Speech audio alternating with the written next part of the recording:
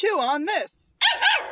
But like cats, this is going to be like, no, they came around fuck like, you, I'm staying here. You don't like me and I don't like you, but I see you've accidentally domesticated a bunch of rats. Right. I can take care of that for you for some warm milk. Yeah, exactly. Chew on this. Dog food for thought with Kimberly. Chew on this. Welcome to Chew On This, a dog podcast. My name is Kimberly, and I'm gonna be your host. This is my podcast. So, on this podcast, I want to talk about dogs, because they're awesome, right? Yeah. Everybody wants to talk about dogs, so here we are. In each episode, we're going to talk about breeds, mostly.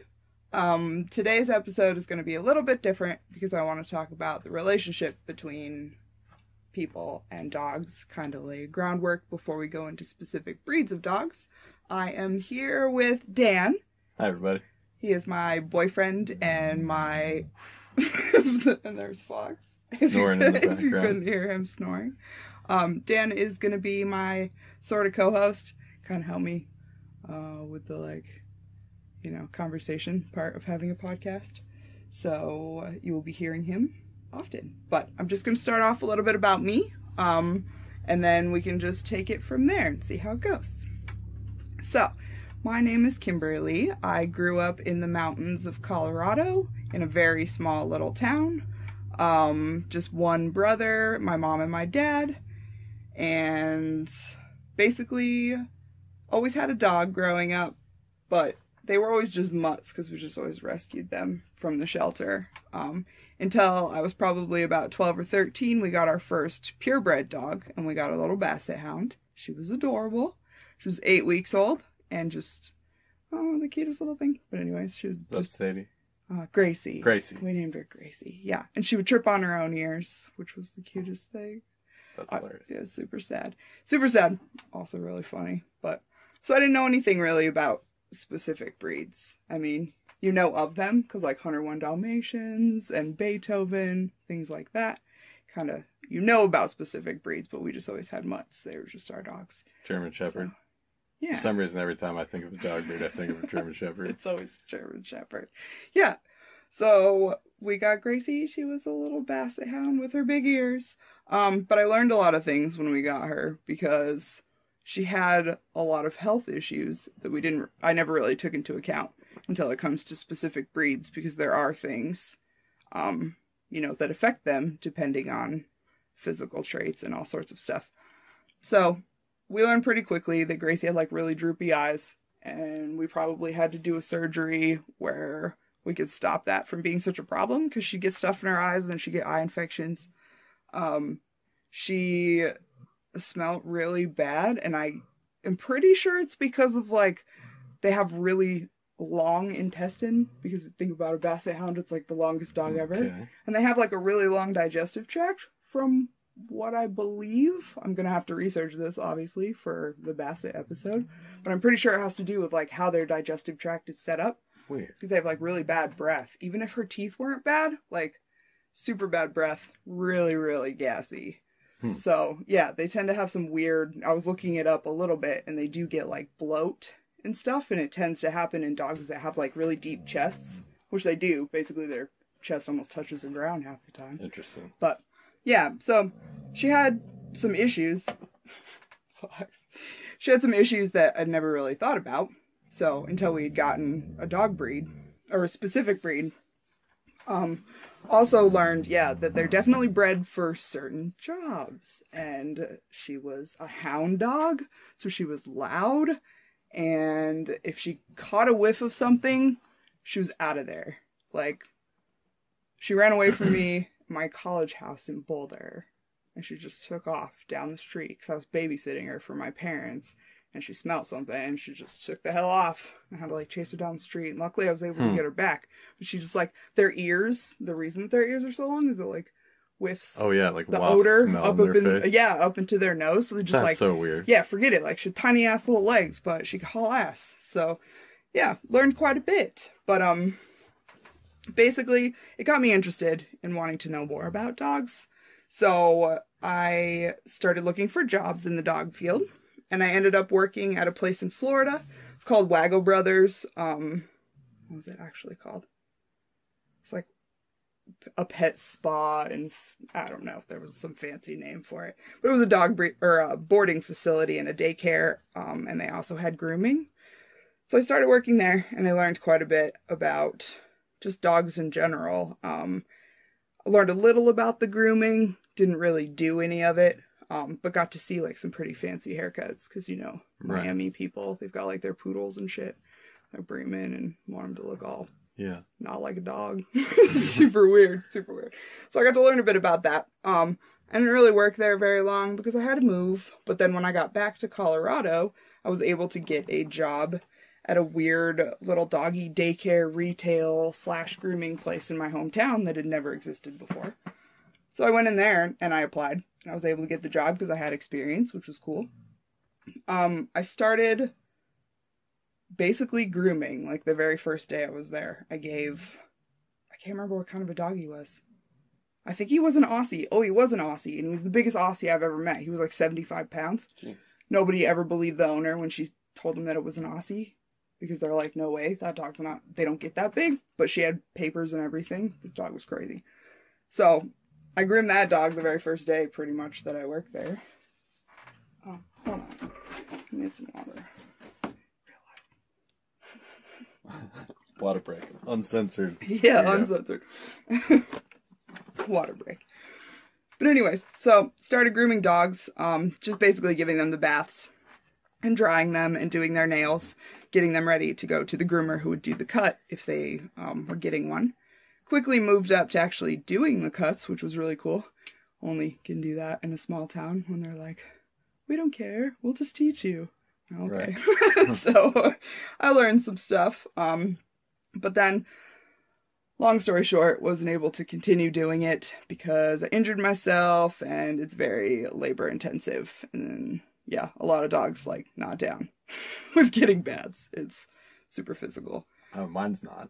Yeah, for sure. Like, we wouldn't have even been able to do it. I gotta be in the tub we would have with like him. Yeah, if you would have dropped him off there and been like, can you give him a daily special or whatever, you know, the bath and the towel dry, we would have called you like the minute the water turned on and be like, no. Or you get him back soaking wet, covered in soap and everything. Like, nope, we're done.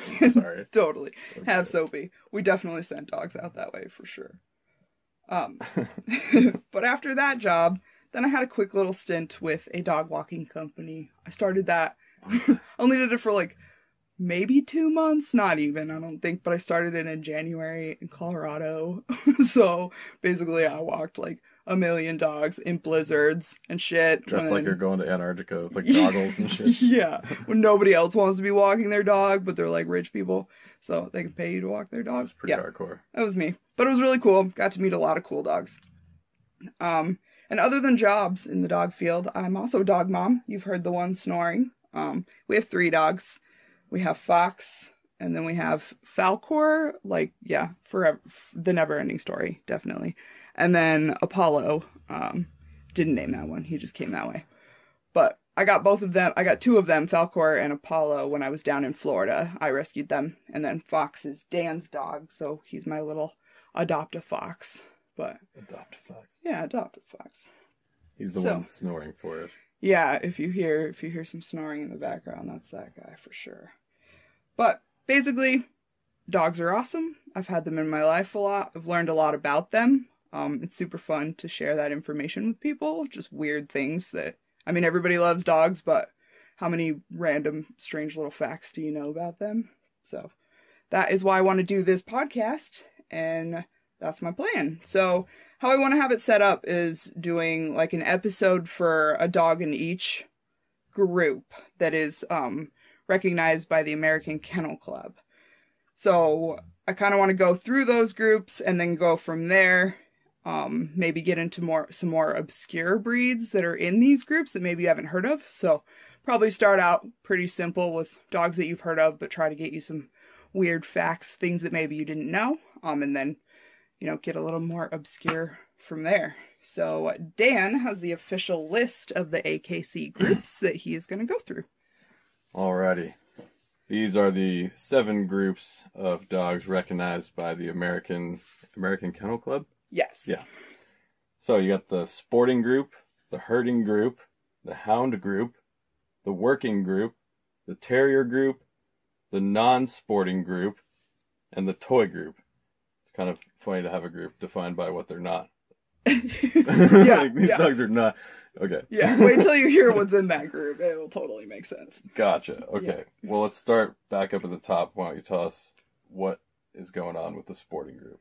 Okay, so the sporting group, they are dogs that assist hunters in capturing and retrieving feathered game. So these are going to be all of the retrievers that you know, the golden retriever, the lab, German short-haired pointer is another one. Sporting means hunting then, not like yes, frisbee, not like agility or anything. Fly ball or whatever else. Yeah, sporting in the sense. But does that include like ridgebacks, like where the dogs actually like hunting, or just the dogs that?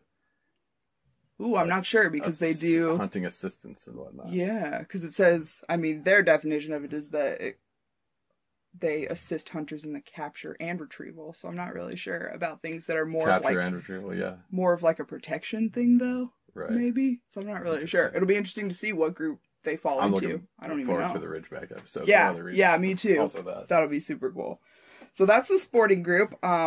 Yeah, like I said, labs, golden retrievers, German short-haired pointers, cocker spaniels, any of those dogs that you think of, you know, chasing the birds out or, you know, catching the frisbee, but it was originally for birds. Or then like the dogs they breed to hunt bears and stuff too, where like the dogs are actually doing the hunting or whatever. Yeah, that's probably going to be more of another group that comes up. Gotcha. Yeah. So what's the next group? The next group is the herding group. All right. Everybody, well, my favorite, one of them, the dogs that move livestock. They are the highly trainable dogs that you probably know as a border collie. My favorite too. Oh, yeah, totally. We can never own one because they're crazy. Also in this group, the German Shepherd, because you think of them as like, I think of them more as like a working dog, just in like the police, you know, scenario that they're in. Cop dogs, yeah. Yeah, but they're actually like herding dogs, which makes sense. Shepherd in their name, sure, right? And then the corgi, believe it or not, shepherd, you know, drunk people and criminals now. Yeah, exactly. It's a different type of shepherding, for sure. And then the corgi, which a lot of people, I mean, I didn't know this for a long time. You wouldn't think of like that short little dog, but it makes sense because they're all short so that they don't get like kicked, right? You know, as easily by cattle in the face. And if you've ever been around corgis, you know that they are herding dogs. You can see, like, the border collies and stuff have to bend way down to bite the ankles. They're, like, mostly on all fours. Yeah, they, like, get on their belly and scoop, but corgis are already there. And if you've ever been around them, yeah, more than one, like, they definitely herd They're pushy, you. Yeah, they bite your ankles and shit. All right, next group. Oh, sorry, I was looking at my dog. The next group is the hound group. Okay, so these are the dogs that are used to track. So they're like sight hounds and scent hounds. So they're used, this might be more of like what you were talking about, where they're like, if they're going after and hunting something else. Right. So they might be in that group. But these are also used even to track people. Dun, dun, dun. Oh yeah, totally. You know, like body dogs and stuff. Exactly. Avalanche dogs and all that. When all these bloodhounds are like, oh, you know, like running around chasing convicts through the woods. I was watching something on TV late at night once, and I believe they said, as far as like avalanche dogs, they have to have 2 dogs every time they're doing it, because they have one dog that's trained to find live people and one dog that's trained to find dead people. They can't train the same dog to find both or whatever. Right, they're not the same. Yeah, for sure. Right. Crazy. That was interesting. So yeah, we got all the hounds. So of course in there, we have like everything that has hound in the name. Basset hound, bloodhound, Dotson, greyhound even. Blue tick hound. Yeah, exactly. I feel like tree coon walker hound or something. There's like a tree walking coon hound. There's all sorts of hounds. So those I've been looking for my opportunity to bring up Best in Show, and this kind of reminds me of when he's listing nuts. Yeah, exactly. Bloodhound, coon hound, blue tick coon hound. That's where she'd lose it. Blue tick coon hound. Yeah, for sure. And he had a hound. Yeah, he was the hound guy. The bloodhound for sure. Hubert, is his name Hubert? Something like that. All right, what's our next group? The next group is the working group. Okay, so these are dogs that work. So like guarding like flocks, pulling sleds, protecting their territory and their people. The list that they gave of things that you would recognize is like weird. It's like Great Dane and Boxer. Husky, because of pulling sleds. The AKC has such a interesting method to their madness on the groups. Yeah, it is. Sporting's actually hunting, but also like hunting, if you're smelling, is hounding. But yeah, because it all goes back to like what like, they recognized a really long time ago. Not working, like that's not a job. But if you're guarding them, it's a job. But if you're moving them around, it's not. You're not working. You're right. You know, it's just interesting how much overlap there is, like in the at least commonplace definitions of the words they use to define their groups, and it makes it like confusing. Yeah, for sure. It's like what dogs would be where. Yeah, because then when you actually like go into it, you kind of learn a little bit more about like which ones were bred and why they were bred and how long. You know, like they've been around, some of them, for a super, super long time. So like things that we were using dogs for then, like maybe weren't even a thing later on. You know, like or the periods or regions where we were breeding dogs for smelling stuff. Right. Was all sort of defined by certain characteristics, as we know with hound dogs, which all are kind of similar to each other in certain ways, you know? Right. Yeah. Yeah, it is pretty weird. I'm interested to, like, learn more about all the groups. It's kind of why I wanted to, like, split it up this way. To just see a little bit more what they mean. But what's the next one? The next one we did working, right? Next group is the terrier group. We got a couple of those, too. Yeah, for sure. A couple of mixes. They're definitely, like, terrier mutts, which everybody tells you that their dog is like a terrier. But they were originally bred to, like, hunt things underground, like rodents and other vermin. So they were actually, like, they were going underground. So it makes sense that if you know a Jack Russell or anything. So that's originally what the group was for. The terrier group, yep. But then you end up with, like pit bulls? Are they terriers? Staffordshire Terrier? Yeah, and like a pit bull terrier. So they're like... I'm not really sure if those are all going to be like... If they, AKC, like, puts if them they're in actually, the terrier group or not, or whatever. Right, Yeah, it's another one of those, like... Or if they're even, like, recognized by the AKC. There's, like, breeds out there that, like, aren't actually recognized. That's true, like, too, I don't think they recognize, like, Labradoodle or anything, you know? Right. Like, it's weird. They're, like, really, like, strict on what they, like... allowing. But in this group, so other terriers are like the Scotty or the West Highland Terrier, Scotties. So the Scottish Terrier. So they're like little, wiry, short little legs, usually like neurotic and trying to hunt shit all the time. Yeah. Rat hunters. Yeah. And then the next group, the one that you were questioning. The non-sporting. So this is just everybody else. So if it's like an AKC breed, but they don't fit in any of those other categories, they fall into the non-sporting group. So this is where you'll see like the bulldog, because Lord knows that they don't do anything. Or like where a pit bull might be. Yeah, something. the Dalmatian was another one that I think they must recognize pit bulls as something, because wasn't there one in Westminster that we were rooting for? Yeah. Last year or something? Yeah, if nothing, it was a Staffy. Could have been. Staffordshire. Staffordshire. But yeah, so the non-sporting group is just basically everybody else. And then the last group. The toy group. Those are basically bred to just be carried around and sit on your lap and be in your purse and be pushed in a stroller.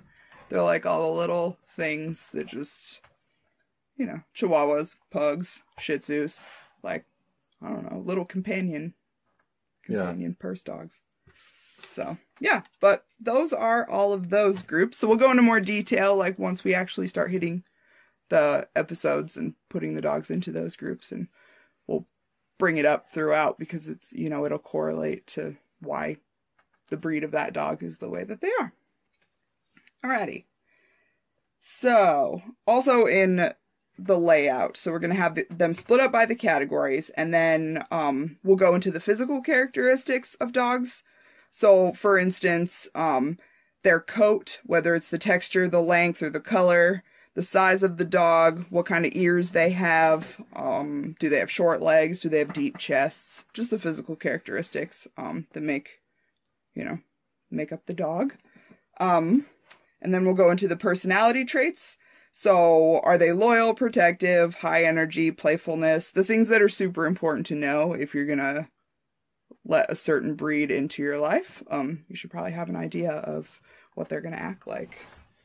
So next from there, of course, we'll go into some origin. So, like, the where and when they were, where did they come from, who was breeding them, why were they even breeding them, Right. And then the history, which is, like, the why, and what were they bred for, and were they, like, corgis that the queen had, just, like, weird little stories that have to do with that breed that people Right. may not know about, that we find interesting or whatever. We'll just look for some of those. And then, so that's pretty much it for each episode that's going to be, like, set on a specific dog breed. Make sense? Got it. Okay. And then from there, this is not set in stone or anything, but I do want to start doing other weekly shows, with guests, which I think that's a super exciting part. Really want to just talk to some other people. Your guest list is actually already starting to fill up. Yeah. Yeah, it's huge. I've already had, like, people, like, can I be on it? I'm like, man, I had you on there already. You know who I'm talking about. You know I'm talking about you, if you're listening to this. So yeah, we're going to have some fun people on. Just people who are also in the dog industry, trainers, people who work in rescue, veterinarians, maybe. And then He's also, not even on my list. I need to put him on there. Right. Yeah. And then also just, like, regular dog people. Yeah, just everybody wants to talk So- about their dog, because honestly, like, people just, yeah. You just met them and they're like, want to see a picture of my dog? One of my favorite things about, like, Yes. talking to people about dogs, their dogs and stuff, is, like, especially if they have a mutt, like, Mhm. figuring out, like, what, like, we think, like, you know, what mix we think the dog is, Yeah, and, like, sort of trying to apply those standards of those particular breeds to right. to that dog's particular behavior and capacity for learning and other stuff like that. And, like, actually being able to see that Right. for real is one of the things that, like, sort of, like, affirms the realness of, like, breeds versus mutts versus how it all Yeah. works, and that you can actually do, like, have, like, You can really see it. dogs that cool. are, like, this really one weird specific way, and it's, like, really hard to get it out of them, you know what I mean? Yeah, When you mix yeah. them with other dogs or train them other ways and stuff, it's like, Right. it's just interesting. There's certain things that just, we bred for them and they've really stuck around. Yeah. For sure. Even, like, through all the muttness. And people can be like that too, maybe. Yeah, right? Yeah. So also on top of having guests, I'm gonna do some random episodes, just about dog specific topics. I'd love to hear from people if you guys are interested in certain things, because I'm always down to learn about stuff in the dog industry. But for instance, like, a lot of people have been doing the CBD oil for their pets. So we could do an episode about that. We could do one about nutrition. We could do one about Fireworks.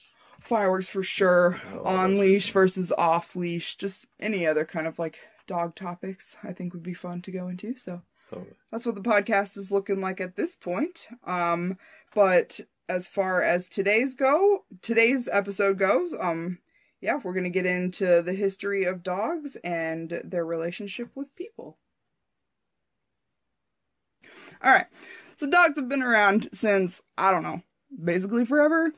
And I'm not wrong in not knowing an exact date, as it's been debated by scientists and researchers for a very long time. According to an article from ancient.eu titled Dogs in the Ancient World, which was published in January of 2019, quote, the oldest dog remains in the world found thus far dated to 31,700 years ago. I guess this specimen is referred to as Vegas 1, end quote. I know, that's insane. That's a really, really long time ago. The article continues, quote, this Paleolithic dog most resembled a Siberian Husky, Vegas 1. The findings of the 2008 study are challenged by dog remains found in the Goyet Caves of Belgium, which dated to 36,500 years ago, end quote. Also from another article titled The Origins of Dogs from Discover Magazine, quote, oh, I'm gonna butcher this name, Germain Pré? I don't know, who set off a firestorm in 2008 when she described a 36,000-year-old Pleistocene? It's a time period. Dog from Belgium's Goyet Cave. The remains, which included a partial skull, were found in the 1860s in a limestone cave, along with lynx, mammoth, and other animals. The Goya individual was labeled a wolf in field notes until Germain-Pré compared details in the size and shape of its skull and teeth with modern wolves and dogs and other ancient canids. So, we'll talk about that a little bit later. Again. So even though the findings of the earlier study are now being questioned, it is in no doubt that either way, dogs have been around for a long damn time. You'll notice, as I have, if you research the origins of dogs, you'll get a mix of all sorts of answers, thus making it hard to get a straight answer. I could probably solely research where dogs come from and have an entire podcast just about that. However, since I don't want to do that, I just want to try and convey the basics. I'll leave further research up to you if you feel the need to do so. One of the most common, probably the most common answers as to where dogs come from is that they evolved from wolves. We've definitely all heard this one. If you get the chance to check out this article, I'm going to put it in here a couple times. It's got some really great points. It's on livescience.com, titled Ancient Wolf DNA Could Solve Dog Origin Mystery. It's written by Becky Oskin, and it's fascinating. So a few quotes from this article. Quote, while it was once believed that all dogs descended from the gray wolf, newer research indicates that canines can trace their ancestry to prehistoric wolves that roamed Eurasia between 9,000 and 34,000 years ago.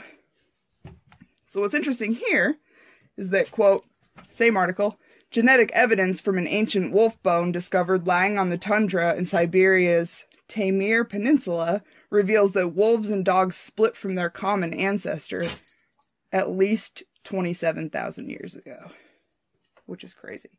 They did not know that before. From the article I talked about before, The Origin of Dogs, Germain-Pré says, quote, I have a background in Pleistocene mammals, and the others generally specialize in Neolithic or after the Ice Age. She says, as a researcher focused on an earlier period, she was more comfortable than some of her peers in accepting that domestication prior to the advent of agriculture, roughly 12,000 years ago, was even possible. So, for a long time, people just thought that dogs were domesticated at the same time as agriculture, because that's usually how it goes with most animals when they're domesticated. So that's pretty interesting. I say hooray for continuous progress in the field of research. And because of this, it brings up the question, if the split between dogs and wolves happened far earlier than we had originally thought, is it possible that domestication happened earlier also? Something to think about. From the same article, quote, the archaeological records of domestication and agriculture go hand in hand for all species but one, the dog. The newest studies provide the most robust confirmation yet that the domesticated dog evolved when humans were still hunter-gatherers. Which is crazy. One of the main classes is hunting dogs, so... Right. Yeah. Probably one of the first.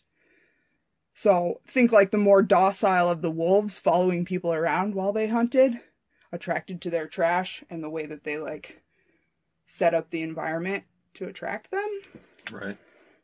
So, that's another thing that researchers and scientists can't seem to agree on. There's been a bit of back and forth. Some say domestication only happened once, whereas others would argue that it could have happened multiple times and actually in multiple locations. So, that's like a whole nother thing of trying to get into like where they think it came from. It's all over the place because of remains that they found in certain areas, actually buried with people, which is kind of cool. So that like sort of brings up... That just makes sense though, because everybody loves dogs. Yeah. So we have forever. So as long as like ever since the domestication process happened, they've been like our companions, you know, that they've been like buried with us. Which has happened a way long time ago. What's up with, like, wolves, though? What's up with the wolves? Oh, well, they think that, like, that they have a common ancestor that, like, but actually that ancestor doesn't even exist. So it's, like, really complicated as far as, like, it goes a little bit. I go into a little bit more of, like, the wolf kind of stuff in a few. Okay. Yeah. So there's been a little bit of back and forth. Some say the domestication only happened once, whereas others would argue that it's happened multiple times in multiple locations. So an article from Discover magazine, the author writes, quote, recent genetic studies have placed ground zero for dog domestication in Europe, Central Asia, the Middle East, South Asia, or Southeast Asia. And they date dog origins anywhere between 10,000 and 38,000 years ago. You know, because they found like that 36,000-year-old dog. So, I know, it's a lot of info.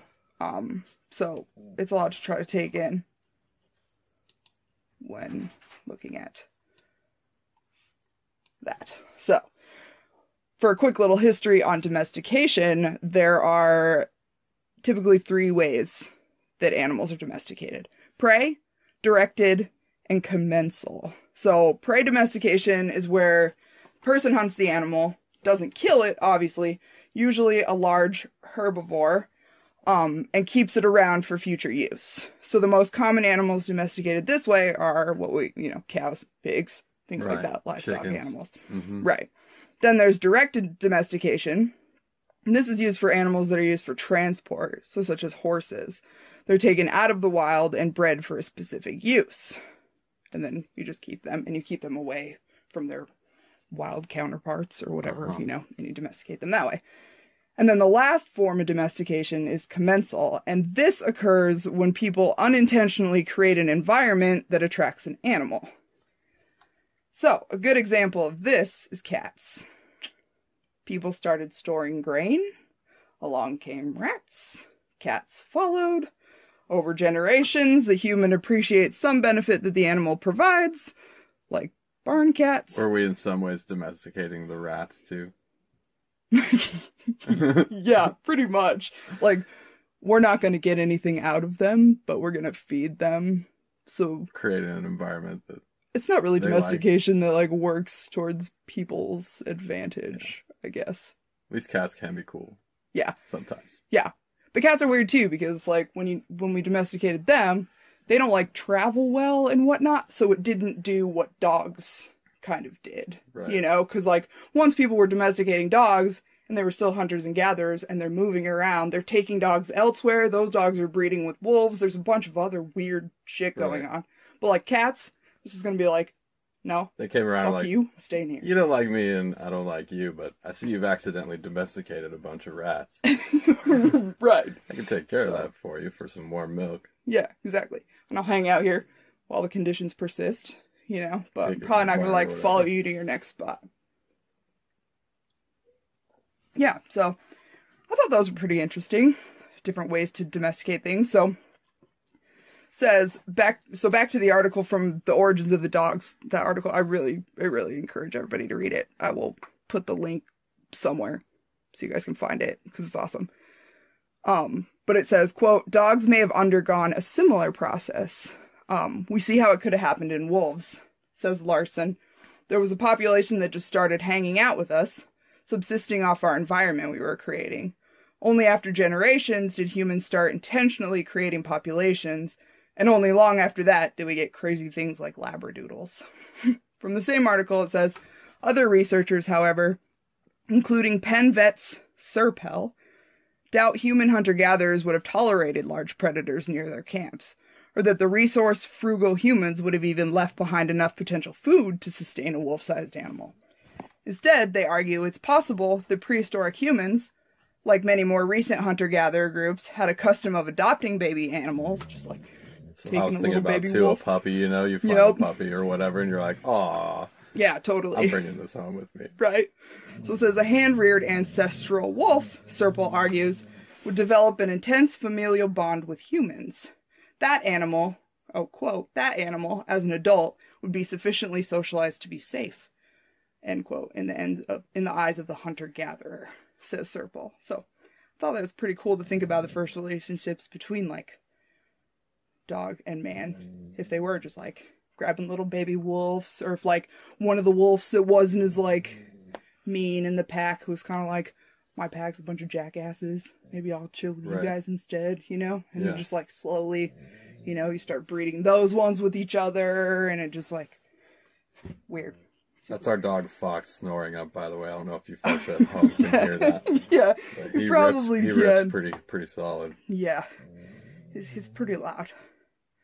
But it was cool because it seemed like a bunch of people in some of the articles that I read were just kind of like, it doesn't really seem like we domesticated dogs so much as it was like something that we kind of did together.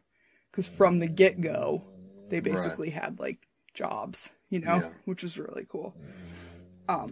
Here's a segment from the Smithsonian Magazine Real quick article. though, like I just thought like, oh yeah, like if you find a little stray wolf puppy or whatever and like bring it home, you're like, okay, but once it's like a wolf, right? We got to get rid of it or whatever kind of thing, But then, like a weird thing happens and you raise this wolf puppy and it's like not as much of a wolf anymore. You know what I mean? Yeah, totally. Like even people that have like weird pet alligators and stuff, like which I'll get into that later about why alligators still gonna bite you or whatever. But part of the reason from this new study, I'm maybe a couple years old, but it's really cool. I talk about it later, and it has to do with actual like chemical reactions that happen in the brain, like between like people and dogs. Interesting. And the way that like the reason dogs are the animal that other animals aren't. Like there are a lot of animals. Why do we only have this connection like we do with dogs? Yeah. Like it's not even the same with cats. It's not the same with your livestock. I had a cat that I loved as much as I love my dog, but he didn't feel the same way my dog feels about me. You know, like, right. There's info it was later on that. with the cat, There's info about that. I wanted to make sure to put it in this episode, just so that we could kind of lay out why every single person loves dogs. What's the deal with that? Dogs love us, and they're just awesome.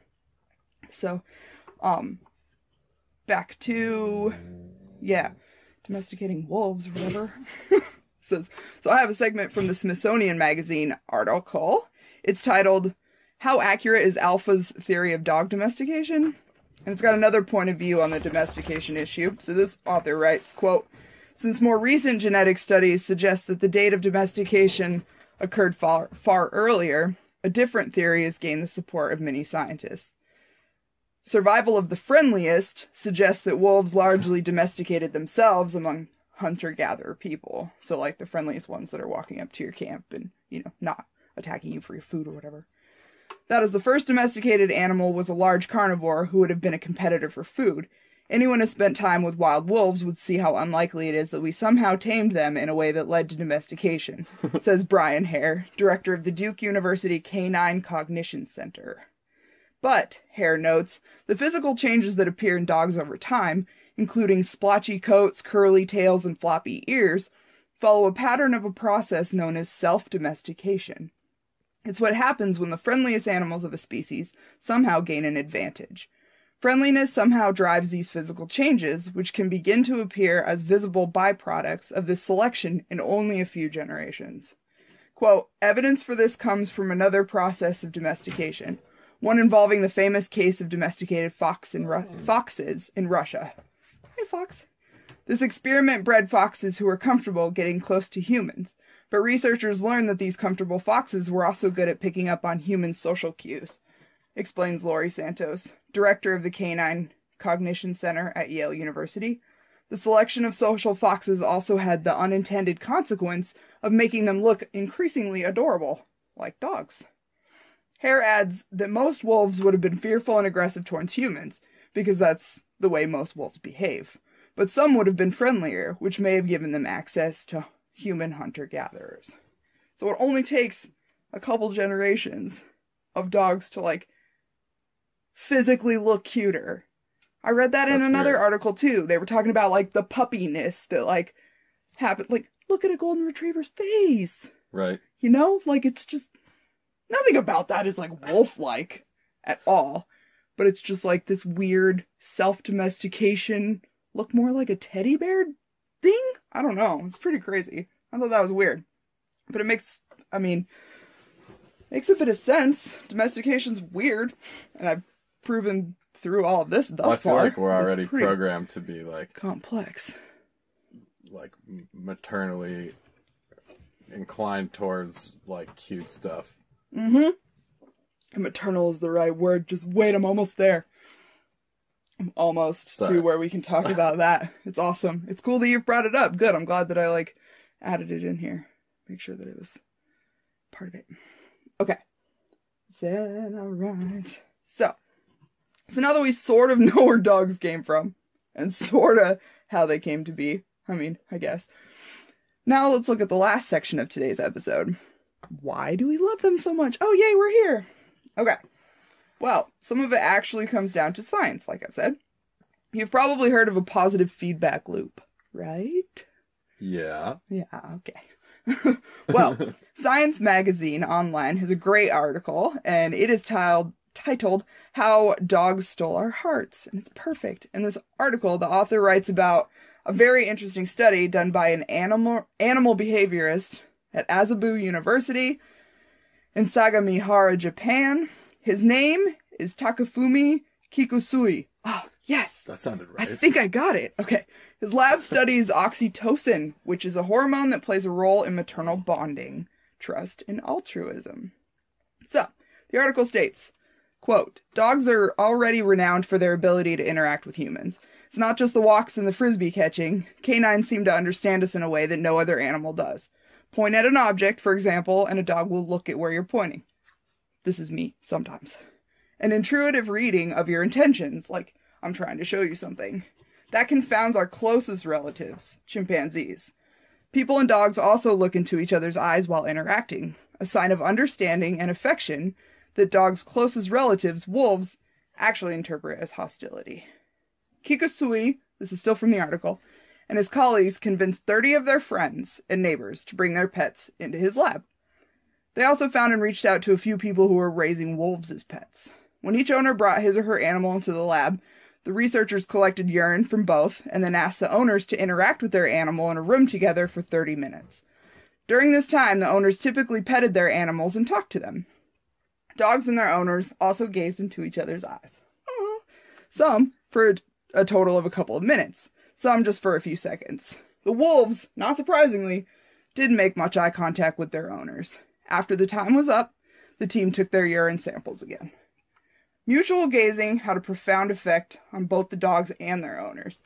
Of the duos that had spent the greatest amount of time looking into each other's eyes, both male and female dogs experienced a 130% rise in oxytocin levels, and both male and female owners a 300% increase. Damn. Kikusui was one of them, participating in the experiment himself with his two standard poodles, Anita and Jasmine. That's cute.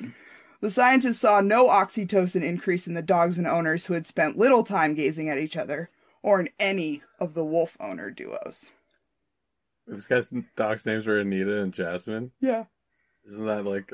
That's so funny. We have two friends that work together named Anita and Jasmine. And our barista ladies. Great. Yeah, they're baristas. Oh my God. That's so funny. That's really funny. When I first read that, I didn't put that together. Okay, still from the same article. I had to put a lot in here from this. So did you say that wolves interpret pointing as aggression? No, eye contact. Stuff? Oh, eye contact. Eye contact. But you said that chimpanzees or monkeys or something don't understand pointing? Yeah, according to some of the research that I looked up, yeah. That's what they say, is like they don't... Because I was doing that last night after I was researching this, like sitting there with Falcor, and like, all I did was just like point into his crate. Like, of course, they know to go in there, but he'd been like hanging out. Dogs definitely know about pointing. Yeah, it's crazy. It's just Cats don't know. Yeah. Cats don't understand pointing. Cats don't understand that. Like, why are you waving your hand around? I don't get what's going on. Yeah. Unless you got food in there or something. I don't care. Yeah, I'm not really sure. It is weird. It's just like this thing. Like, dogs just... They've always just gotten us. There's been a part of them that's just... Somewhere along the line, they just were chilling with us enough. Man's best friend. Stuff like that doesn't come from nowhere. Like, there's a reason. Yeah, dogs are like, it's just so... On some weird level. Such a complicated issue to, like, get all the way into. It's crazy. But from the same article, it still says, because I had to put a lot in here, because it's awesome. The results suggest that human-dog interactions elicit the same type of oxytocin positive feedback loop as seen between mothers and their infants. The positive feedback loop, he says, may have played a critical role in dog domestication. As wolves were morphing into dogs, only those that could bond with humans would have received care and protection. Fair enough. And humans themselves may have evolved the ability to reciprocate, adapting the maternal bonding feedback loop to a new species. It says, quote, "Our biggest speculation," says Kikasui, who suggests that because oxytocin decrease anxiety, the adaptation may have been important for human survival as well. Quote, "If human beings are less stressed out, it's better for their health." That's true. So, having a dog... And they bring dogs to, like, sick people in the hospital and shit, too. Having a dog literally makes your life better. It's just gonna... Your oxytocin levels are gonna be off the chart. Just look your dog in the eye. Just hang out. Watch some Netflix. Stare into your dog's eyes. Bonding time. Thought that was super interesting. Yeah, cool. After learning this, it makes complete sense that my heart feels like it's gonna explode when I look at my dogs, or that my voice gets like 3 octaves too high anytime I see a dog. You know exactly. Yeah, anybody who knows me knows exactly what I'm talking about. So we like have a literal chemical connection to our dogs, and the study shows that it's reciprocal. Super cool. What I also find interesting is that, as stated above, we're able to communicate with dogs in a way that even confounds our closest relatives, like we were talking about before, chimps. I mean, if you've ever interacted with a dog in your life, which if you haven't, you have to live under a rock. Like, no, probably not even that. They would find you there. But if you've ever interacted with a dog, you understand that this is totally a thing. It's almost like we're made for each other. Oh, totally. I knew it. So, there's obviously an insane amount of research that goes into learning all that there is to know about the origin of dogs. Just that alone. But you get into the domestication and the bond they share with their humans. I only touched the surface in this episode, but I hope you learned something that maybe you never heard before. And now that you have an overview of dogs in general, and hopefully understand a bit more about domestication, we've set the stage to talk about specific breeds. So next week, we're going to look at mutts. I know, although they're not really a breed, and they're not part of the AKC categories that I mentioned, I'm going to, put everybody else in, they're super important to look at. Like, a large percentage of dogs are mutts. In fact, all 3 of our dogs are a mix of Lord knows what. So, we play the what's the breed game with them all the time. Maybe someday we'll actually do the DNA test and see, but given what I know about dogs, I think I have a pretty good guess. Yeah. Yeah, you too? You're on it. I think so. So, why are mutts so important to cover for our first breed episode? Well, they're a little bit of everything. So, without specific breeds, obviously, we wouldn't have mutts. And in many cases, mutts are a collection of the best traits of each breed in their lineage. Like, hell, some newer breeds even, started off as being mutts. Looking at you, Labradoodle. Basically, mutts are awesome. They deserve an episode. So if you enjoyed today's show, be sure to tune in next week when we give the spotlight to mutts of all kinds. Thank you guys so much for listening today to our first episode of Chew On This, Dog Food for Thought with Kimberly. Until next time. Thanks so much for listening to today's episode. If you like the show, please help me out by subscribing on YouTube or whatever podcasting platform you found me on. And don't forget to share the show with all of your dog-loving friends. You can also find me on social at Chew with Kim on Facebook, Instagram, and Twitter. Check out my show blog for articles and links on Medium at Chew On This Dogcast. You can also sign up for my email list or send me comments and questions at chewonthisdogcast@gmail.com. And visit anchor.fm/chewwithkim for an up-to-date list of all the podcasting platforms where the show is available, and to listen on the web. Thanks again for all of your support, and until next time, chew on this!